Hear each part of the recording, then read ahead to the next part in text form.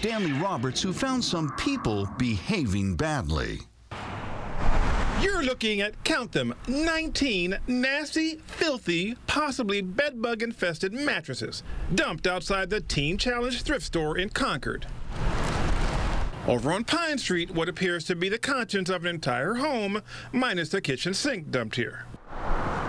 Concord is experiencing what a lot of other cities are having a problem with: people disposing of their debris on city streets. Most people think that it's the city's job to clean up all this stuff, like pillowcases left on the sidewalk.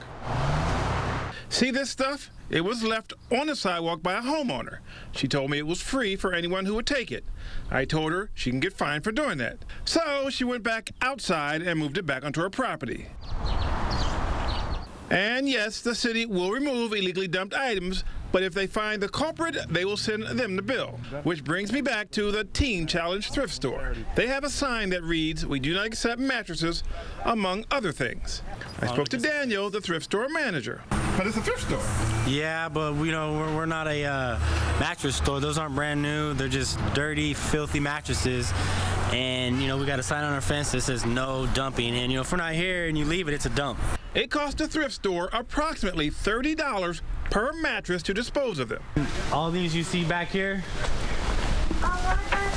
are what other people have dumped. All that you see back here are what other people have dumped. And that amounts to another 20 more illegally dumped mattresses. Yeah, we're a nonprofit organization.